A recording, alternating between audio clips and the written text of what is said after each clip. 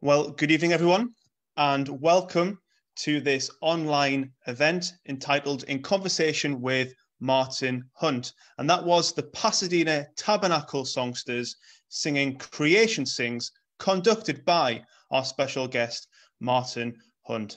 It's so good that you could join with us. Please do hit that like button, leave a comment, let us know that you are with us and where you are watching from, and do use that chat function and that comment function to leave some comments as we go. It's good to know that you're with us. You're very much part of this conversation. But welcome, Martin. So good to have you with us. Thank you for making the time to spend some time with us this evening, or certainly this afternoon for you.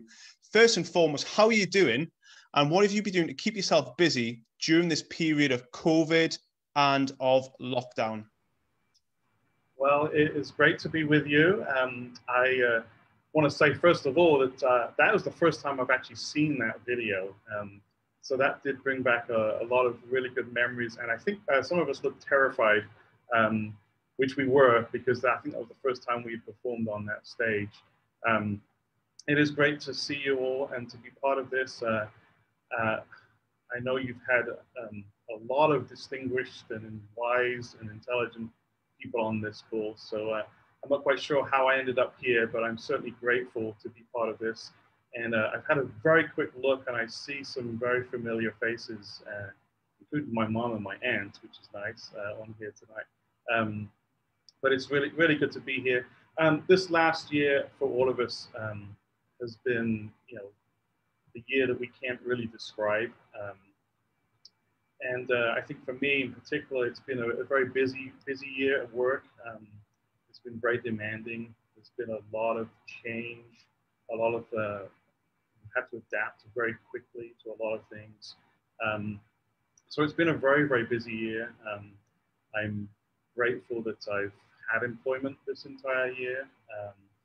I'm grateful that we've managed to sustain some level of ministry, and maybe in certain areas we've actually grown in our service to others, which I think is wonderful and certainly very important at this time. I've found some time to reach out to my friends. We find it hard to see each other, core friends, but we've figured out how to do that. I've not been able to travel home to England this year, which has been a shame. And hopefully in the future, I'm starting to see the light at the end of the tunnel. I am fortunate to have received my vaccinations, and now we're just hoping we get through this next few months and start to see some new normal, not this old normal. I think that's what I'm looking forward to the most. And so, Martin, you work for the Salvation Army's USA Western Territory. You're currently talking to us from Territorial headquarters in Los Angeles, and you are the Assistant Territorial Secretary for Program. Now, that also includes the music department, which is one of the departments within that wider program section. Now, Martin, you've been a core music section leader for many years. You've regularly conducted ensembles at music camps. You're an accomplished cornet player. Music is clearly a big part of your life. When did you discover your love for music, and who were those key influences? Well, first of all, to say that I've been doing this for a long time is a little scary. It doesn't feel like that. But if I look back, those of you that don't know me, I'm an officer's kid. So, I had the privilege of growing up in several corps, in several different locations. My first musical memory was when my mom and dad were the divisional youth secretaries in Birmingham, in the Birmingham division. And it was music school season. And I can remember being given, I think, the first cornet lesson at that by one of the instructors. But then at age 8, we moved to Bristol Eastern. And there are some folks on this call I see from Bristol Eastern. And some of them, I'm going to say their names, so it's not planned for them to be here. But I can remember as a young boy listening to the lyrical playing of the Bristol Eastern Band under the leadership of Don Jenkins. And in particular, successful music groups are often built around pillars. And And the pillars of that band at that time, you know, was obviously Don's gifted musicianship of bringing melody out and emotion and line to music. But that was only because of the pillars in the band, and Martin Bryant, Colin with the incredible horn sound, Chris Mallett on euphonium, Andrew Justice, Nathan Jenkins, and Trevor Cathell. Some of the names that stick with me as helping form this beautiful sonorous sound that this band made. Every Sunday night we get to listen to it. I can still remember at the end of the Sunday meetings, and I can't remember a word that my dad or my mum preached, of course, but I can remember the band playing Rapture at the end of the Sunday evening meetings, and just hearing that and wanting to find ways to express that through my own musicianship from an early age. We had a really good wifey band. I guess in hindsight, it probably wasn't really good, but it felt it as a kid. And Trevor Cathell eventually was the wifey band leader. Trevor took a big interest in young people, not just as musicians, but as who we were.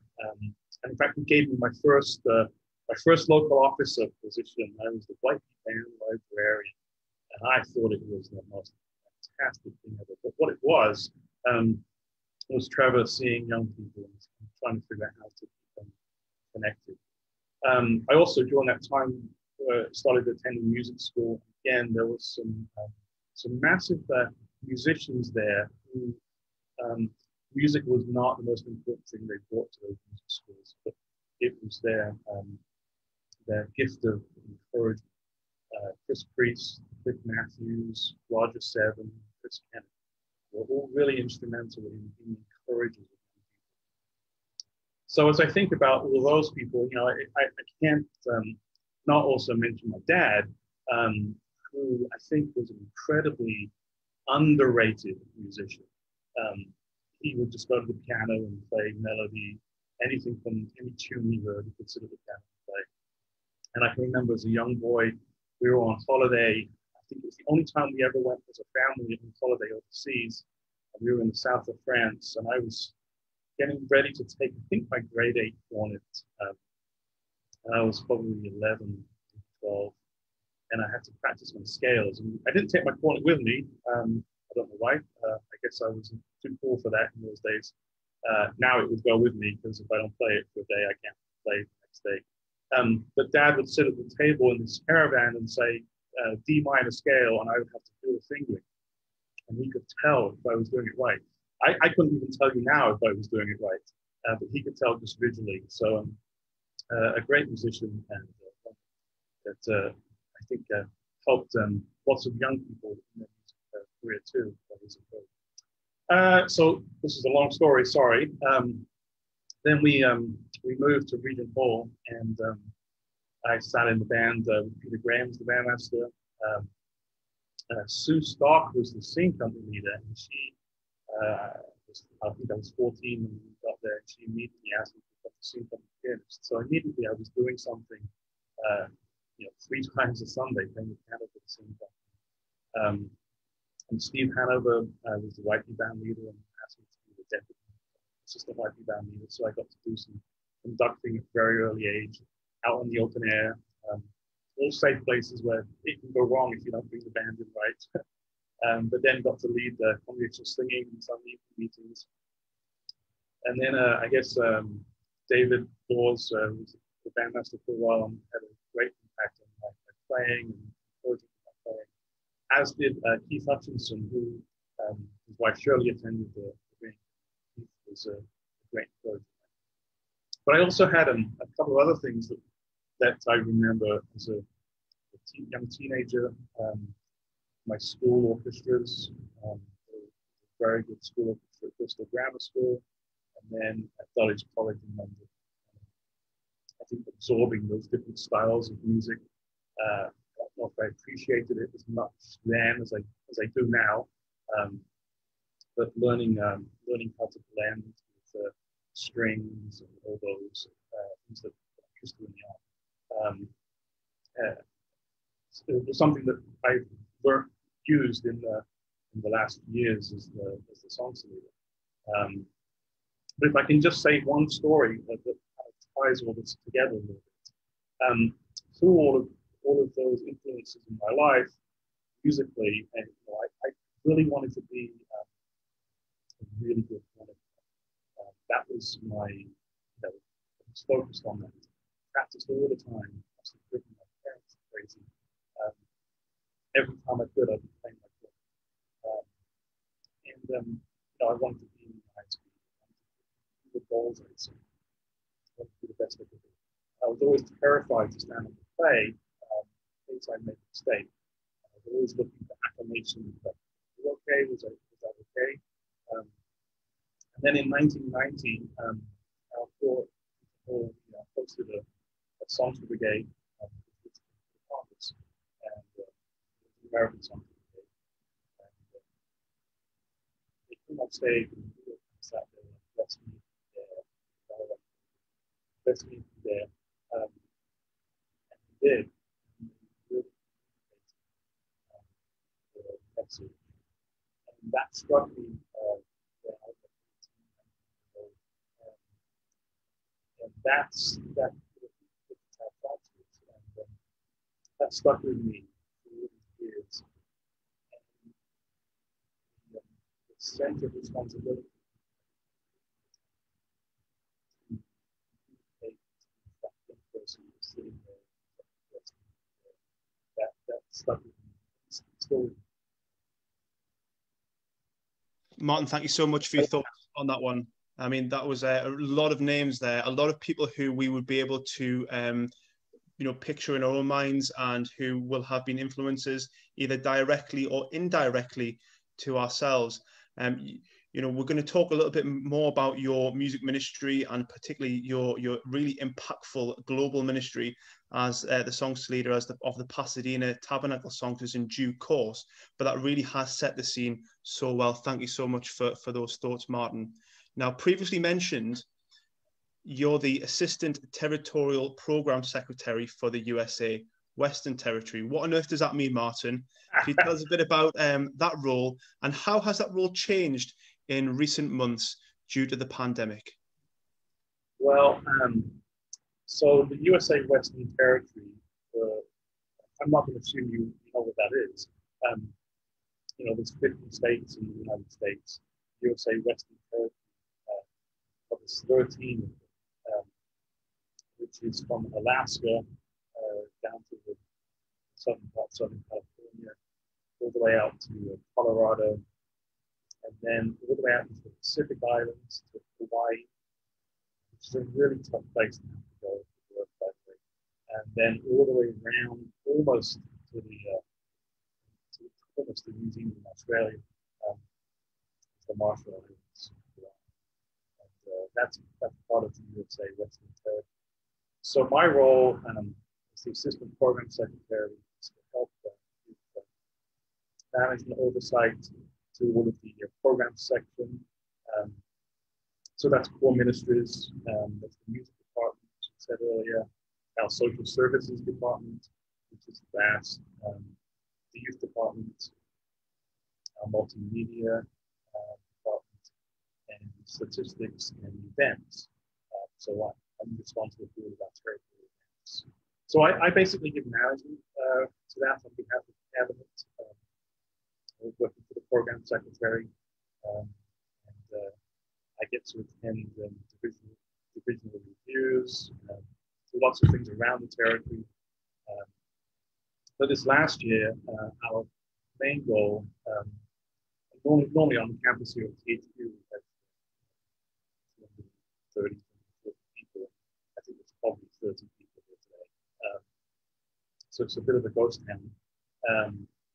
But during this pandemic, our primary roles have been to provide resources for online worship. We've made a lot of territorial online worship meetings. In fact, we just looked at some stats this last week, that our online viewership in the territory has been 1.8 million. Something like that. And to me, that's exciting. It doesn't take place in person worship, but it's touch points with people from But at the beginning of the pandemic, our territorial commander tasked me and our multimedia team to help communicate with the army on the streets, uh, to communicate that we believe in a hope that is far greater than any fear.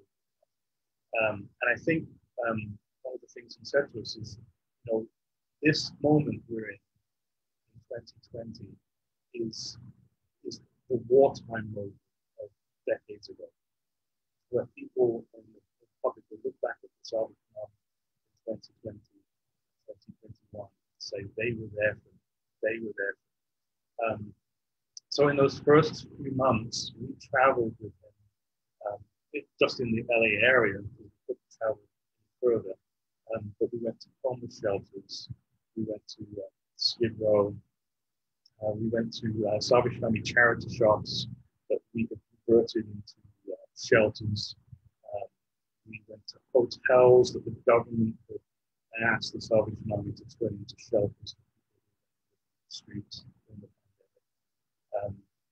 We went to food box distribution, where we take boxes of food and hand them out to thousands of people at stadiums. And we caught all of this on film. We were telling the story. So in those first 4 months, we produced 130 videos alongside the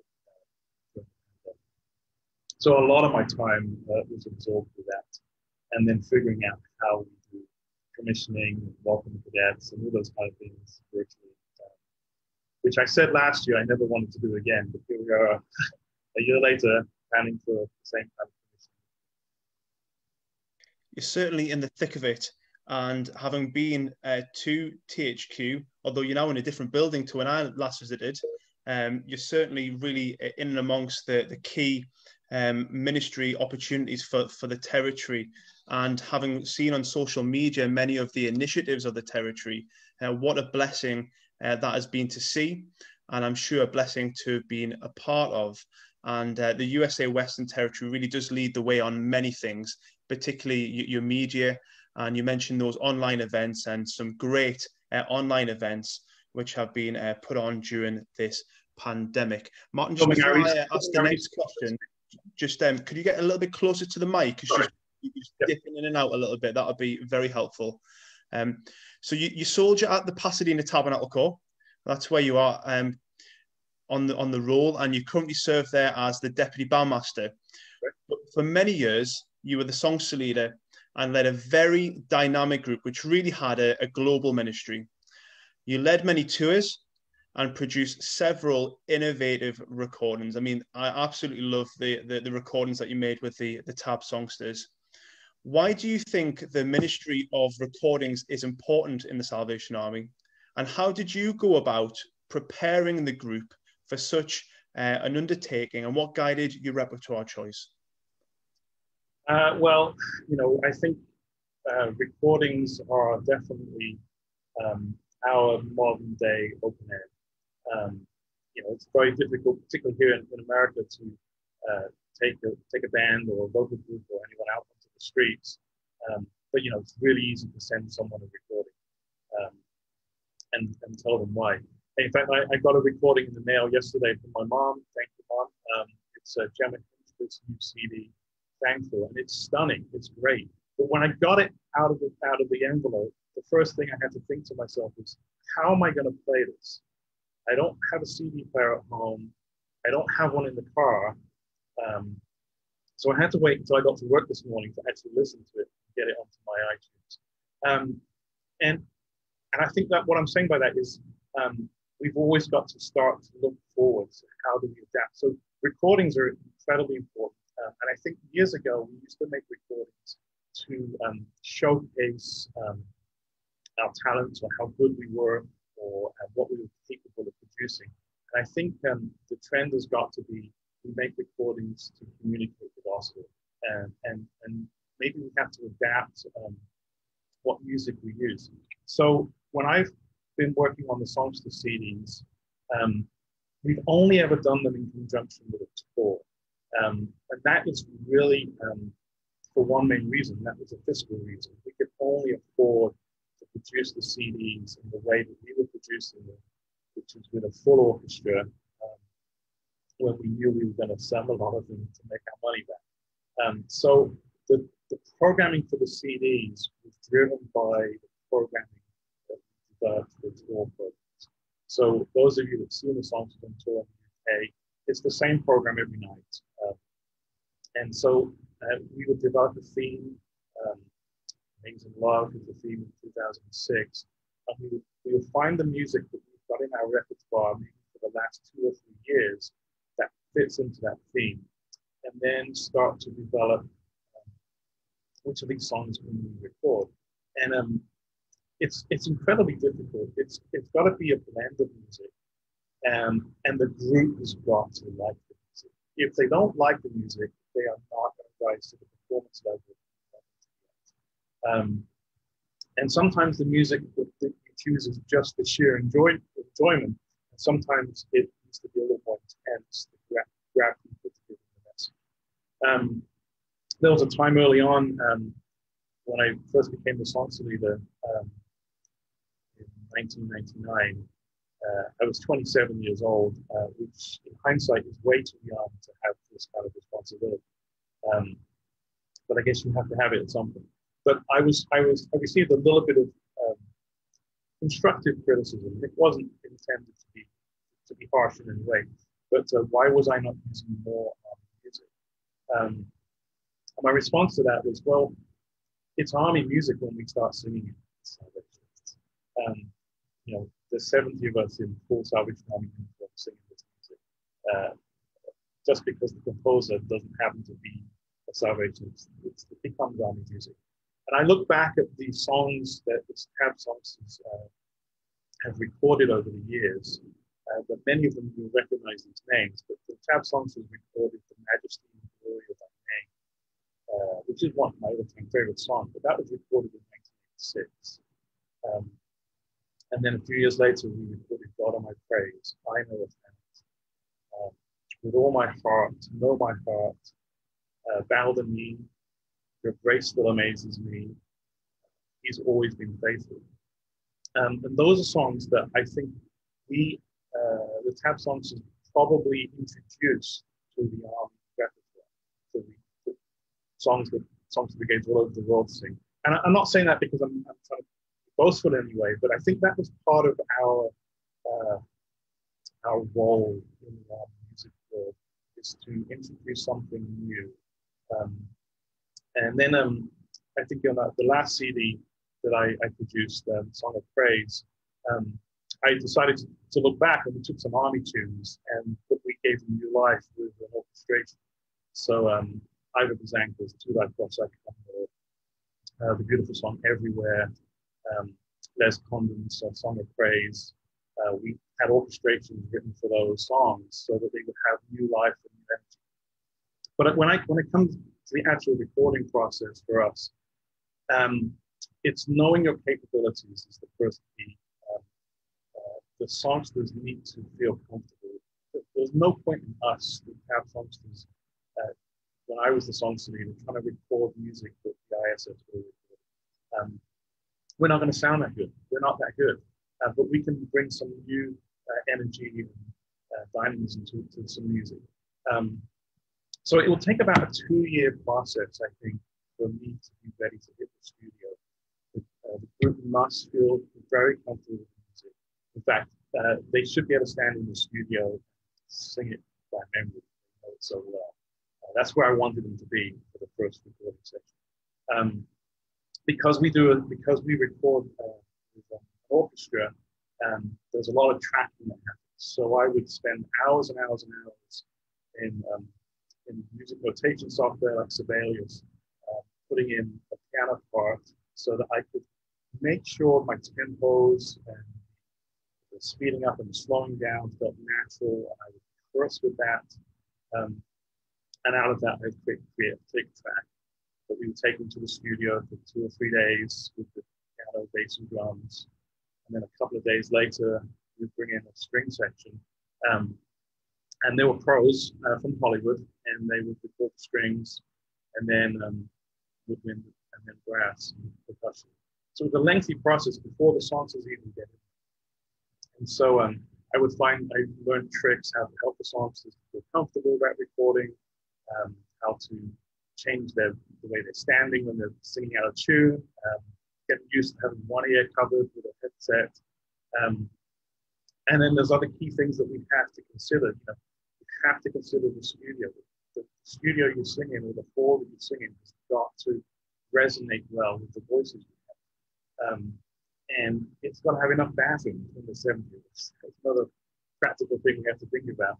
And the formation that everyone stands in, I probably went through 3 or 4 versions of the standing formation for the recording, so I got the sound that I was hoping to create in mixed voices. The person who is behind the sound desk, incredibly vital.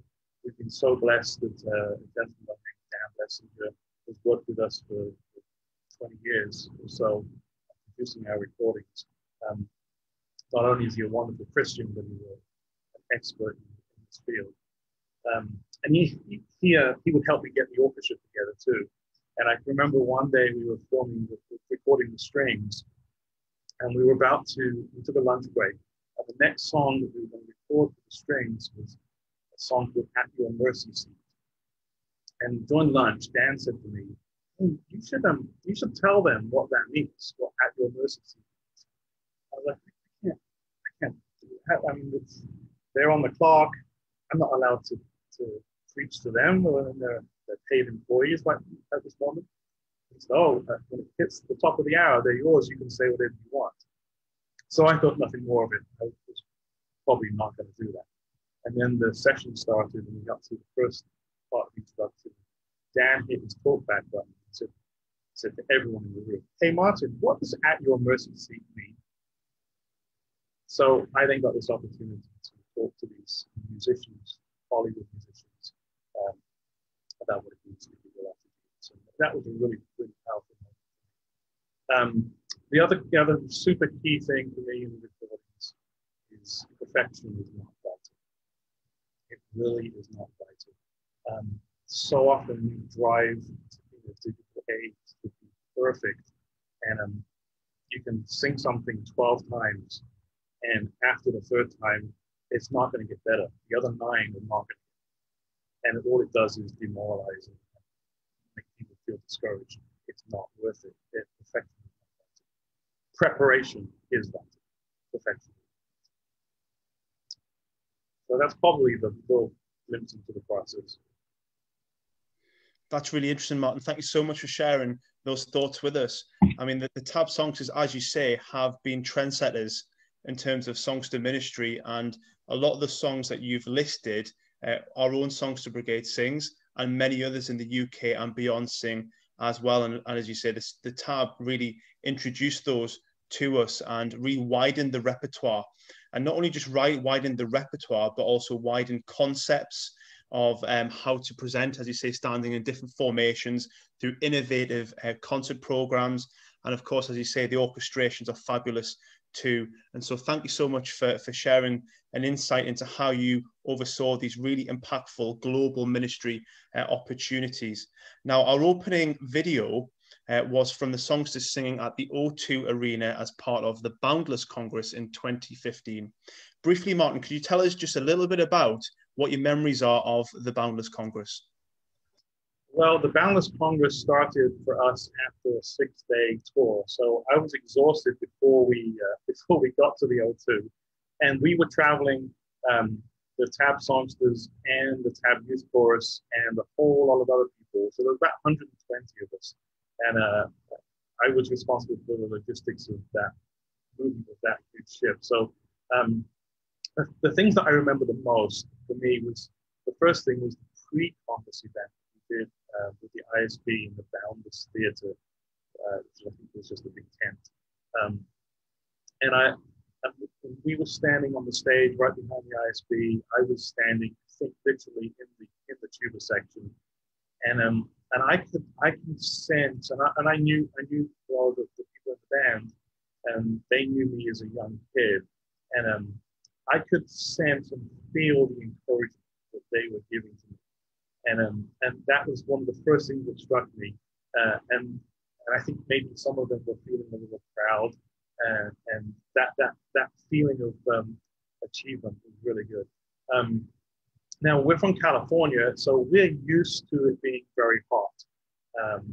100 degrees, 40 degrees Celsius plus is nothing for us. We're used to that, but we're not used to it inside.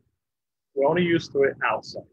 So to walk into those venues and it be so hot was quite a shock to our system.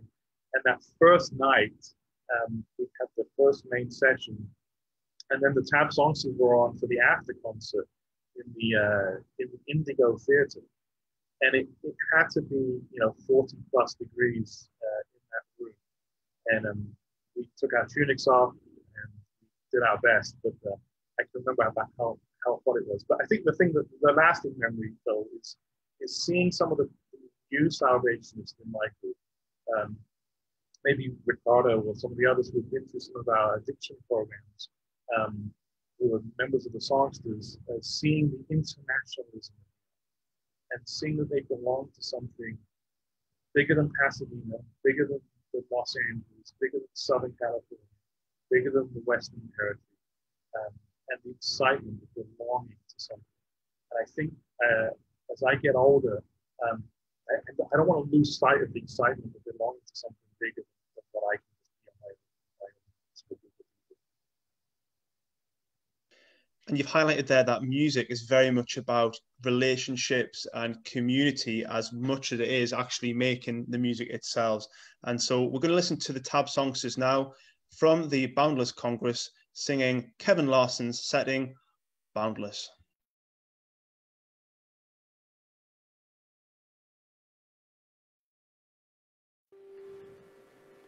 Boundless salvation for you and for me. Boundless salvation for you and for me. Boundless salvation for you and for me. Boundless salvation for you and for me. Boundless salvation for you and for me. Boundless salvation for you and for me. Boundless salvation for you and for me. Boundless salvation for you and for me. Boundless salvation for you and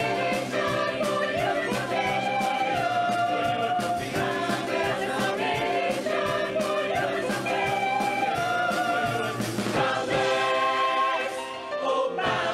Salvation, devotion, of love, fullness of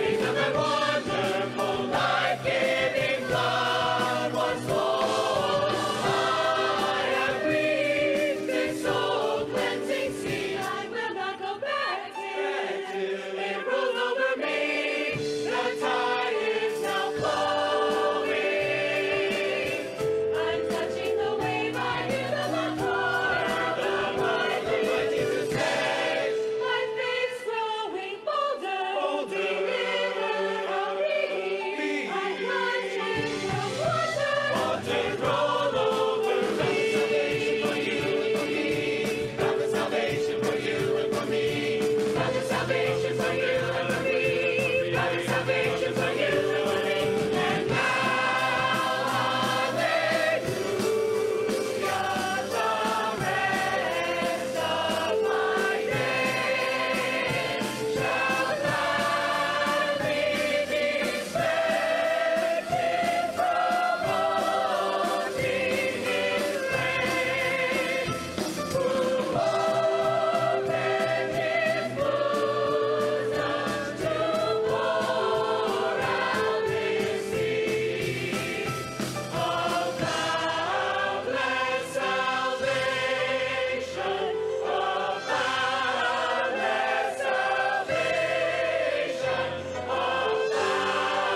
boundless salvation, of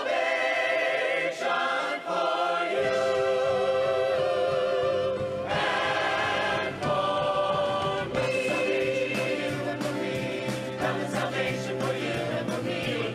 Boundless salvation for you and for me. Boundless salvation for you and for me. Boundless salvation for you and for me. Boundless.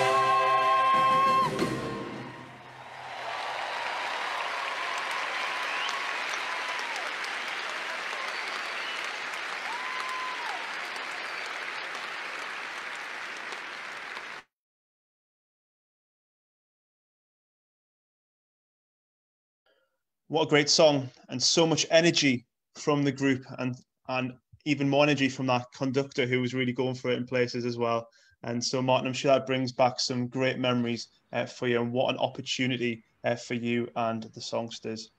And so, you've lived in the USA for a number of years now, but as you've mentioned, you originate from the UK, and you've touched upon some of the core that you've soldiered at through your parents being officers.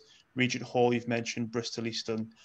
What do you perceive are the key differences between the Salvation Army in the UK and the USA? That's a really tough question. I think that song helped set that question up, because the big similarity is that no matter where we are in the world, that song and the words to that song mean something to us as Salvationists. And I think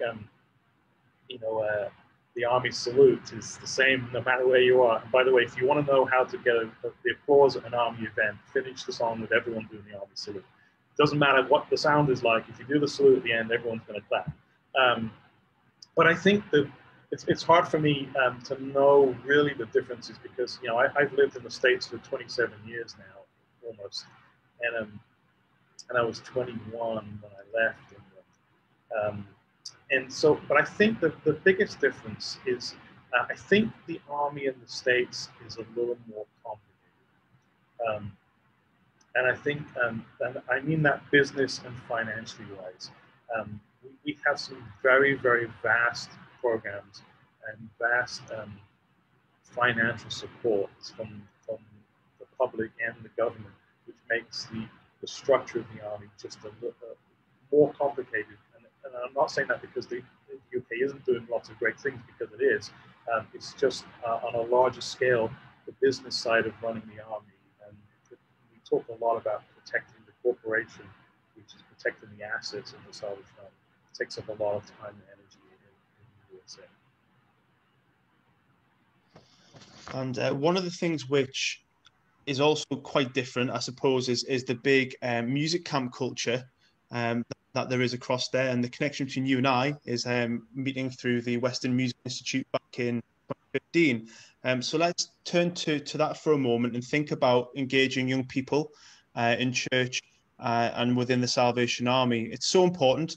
And even now, our music groups continue to be ways for young people to connect with God and to deepen their faith. So Martin, through your work with various Salvation Army ensembles and at various music camps in the USA, please could you share with us some of the highlights of working with young people within the Salvation Army and how music ministry was a key vehicle in these situations? Yeah, so music ministry is just discipleship. That's what it is. It's discipleship. It's getting people and helping each other grow in our relationship. So music is the thing that captures us and holds us in, but it's really about discipleship. I was incredibly blessed that at one point during by leadership of the Songsters. There were 70 of the Songsters, and 30 of the members of the group were under the age of 30. And that was a real blessing to me, and also a lot of work in many ways. And many of those young adults, and they're not so young adults anymore, still call me affectionately Uncle Martin. Now, I never thought that a day would come that I would be called that. But I think it's because I intentionally have built relationships. Going to football games and going to school concerts and going to graduation parties and making all of our young people feel that. And using talents early. I think for so long in the Army, we had this structure of, and I'll use band as an example. And this is not intended to be criticism of the band because I love band. But you join the band on second corner. And you stay on second corner until you serve your time on second corner. And then you maybe move on to first corner. If you're really lucky, you might move on to solo. But really, reality is you should have been a solo corner the day you walked into the core building. And I think that's detrimental in many ways because first of all, it elevates one role over another. And second of all, it doesn't give young people the feeling of the value as to where they are. And I think that's really important. I've tried to do that. We talk about highlights. I think every year the highlight for me is and seeing young adults that I've not seen for a year and seeing how much they've grown. And some of them have grown musically, and that's great too. But that to me is secondary.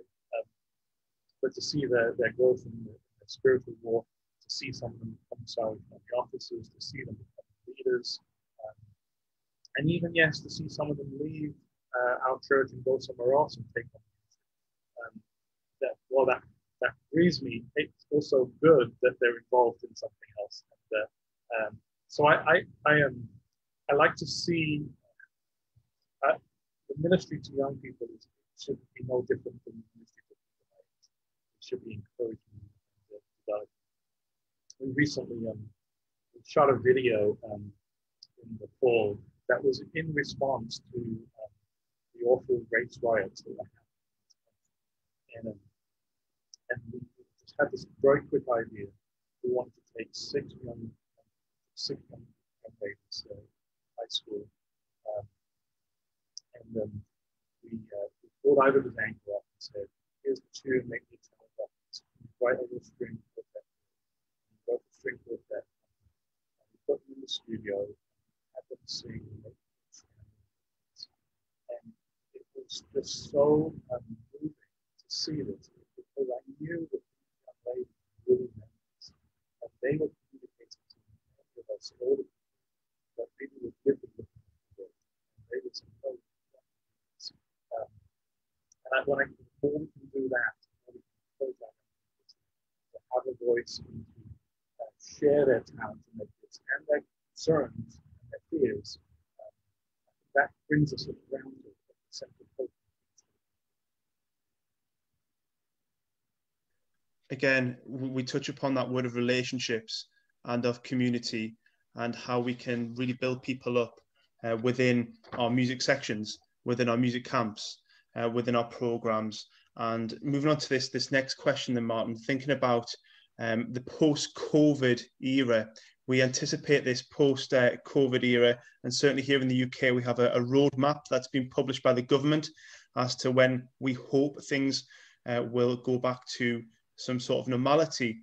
So what advice would you be giving music leaders in advancing their music groups, particularly thinking about this post-COVID era? And what messages do you have for the Salvationist musicians listening in who may be feeling a little bit discouraged and possibly have switched off a little bit because of the length of time that they've been out of action? And again, if you could just come a little bit closer to the mic, Martin, that'd be really great. Thanks. Yeah, the post-COVID days, we don't really know what it's going to look like. And, but I think for the first part of your question, to the leaders, we just got to be faithful. You gotta know that despite us, God is still going to work through our church and through the army. Even though we're uncertain, He's got a plan in place, and He knows what it's going to be. We just need to be faithful, and we need to be adaptable. I don't think every war is going to look the same. It doesn't now. It didn't before, and it's not going to in the future. We've got to be okay with that. But we've also got to be willing to reach out to people who maybe, as you said, are feeling discouraged. And I hope we're not waiting for that moment until we open up our halls and we say, hey, everyone come to Songsters or come to band. And we realize people haven't come because they're discouraged and we've not spent the energy and the time to reach out to them in the last year. That's a problem if that's the case. And also, I think everyone has to recognize that the leaders are also feeling the same insecurity and discouragement. And we're not sure about the future either. It's the same thing, none of us have been through this before. None of us has a way to know how to handle it. So if you're not a leader, I encourage you to reach out to your leaders and give them a word of encouragement too, because they don't have the answers yet either, and they need to know your love and your support and your encouragement. But ultimately, all of this music making business is about unity. It's about fellowship. It's about growing together. And I think we are all yearning for that. If you're listening today and maybe found it a little easier on a band practice night or a song practice night to sit up and watch TV, I don't know if the standards are still on, but watch standards, whatever it is. And or on a Sunday, it's much easier to watch the service with a cup of coffee. That's great, but that is not the longevity, fellowship, that as Christians we're called to do.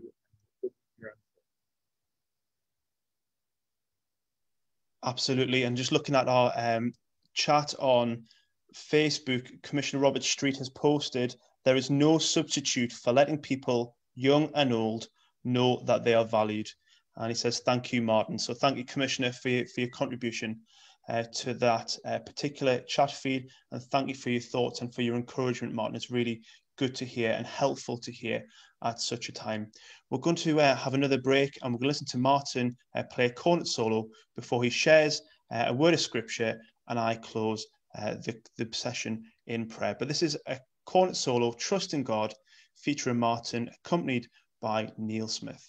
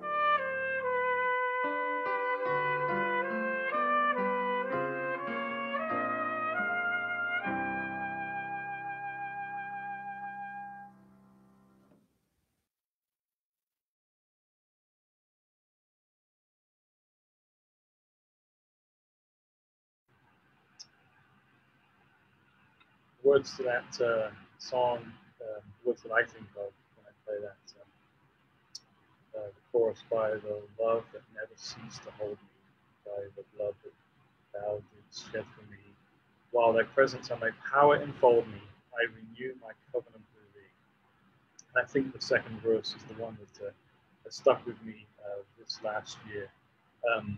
But my heart at times with care is crowded, oft I seek with weak or laden hands, and that early joy grows dim and clouded as each day its heavy toll demands. Have I ceased from walking close beside thee? Have I grieved thee with an ill-kept vow? In my heart of hearts have I denied thee. Speak, dear Lord, or speak and tell me now. And yes, this last year, everything has been different. We haven't been able to play music together, to sing together. We haven't seen our families. The LA traffic has been fantastic. Going to school has been different. Many of us are Zoomed out. This is my third Zoom meeting today, and it's only 2 o'clock in the afternoon. We've had online concerts, online rehearsals. Work is different. We have new fears. We can't get haircuts. We can't go to restaurants. We can't go to church. I miss seeing the kids at the core. Everything seems out of control. Society seems to be filled with hate. The simple things in life are difficult, not what we used to. But we choose how we react to that list. We also choose how we react to the things that have not changed this last year. The things that have not changed. God's love, God's desire for us to be better, God's desire for us to be in a close relationship with Him, God's desire for us to love one another. And that includes the lost, the hurting, and the vulnerable. God's desire for us to work to bring others closer to Him, His promise of grace, comfort, healing, and His unconditional love, and the mission of the Salvation Army has not changed. So my final words, if I can have any wisdom, are this is not the time to retreat. It would be too easy to do so. But being a Christian and maybe being a soldier in this army is never about retreating. It's time to be more engaged with God first and then with our communities. So think how you can reach out in different ways, pray for one another, pray for your leaders, and look positively towards the future. Thanking God for what we have, what we've been through, and seek His guidance on how we can be more effective, reaching more people in His name through our ministry. So my scripture verse, just to finish, is one verse from John 14, verse 27. Peace I leave with you, my peace I give you. I do not give to you as the world gives. Do not let your hearts be troubled, and do not be afraid. Amen. Thank you so much, Martin, for sharing with us. This certainly isn't a time to retreat. Let's look forward to what God has in store for us. We need all hands on deck.